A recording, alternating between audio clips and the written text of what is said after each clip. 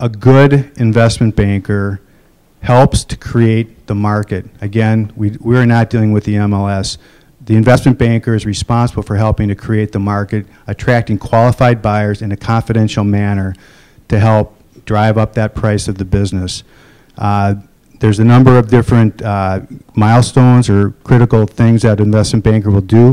One is to create a sophisticated book or report on the business that can be given to qualified buyers after they sign a confidentiality agreement.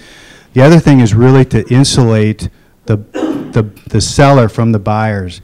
This is an extremely emotional situation, and it's also very sophisticated. Most sellers have not sold before.